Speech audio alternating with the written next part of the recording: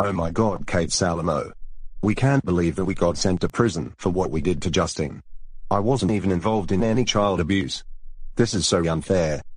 I know how you feel, Mr. Butler.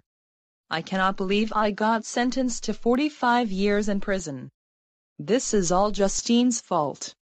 I also can't believe that she requested the judge to make us wear clown uniforms and made us go to that parade.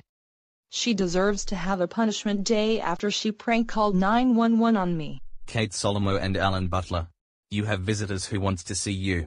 Hello. Kate Salamo. I think this looks like my entire family along with your husband and your daughter. I think they are going to scold us big time for what we did.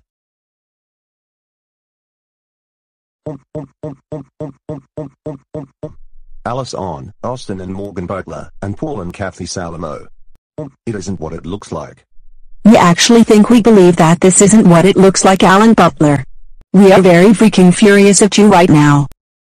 We received calls from the Shadow Ops Police from Houston, Texas that you were both charged and arrested for child abuse, bullying your student, abuse of power, allow child abuse at your school, and even worse. You called Justine's parents to give your student a punishment day along with your teacher's staff who was right next to you. Mom, do you realize that calling Justine's parents to give your student a punishment day is child abuse? Punishment days are child abuse.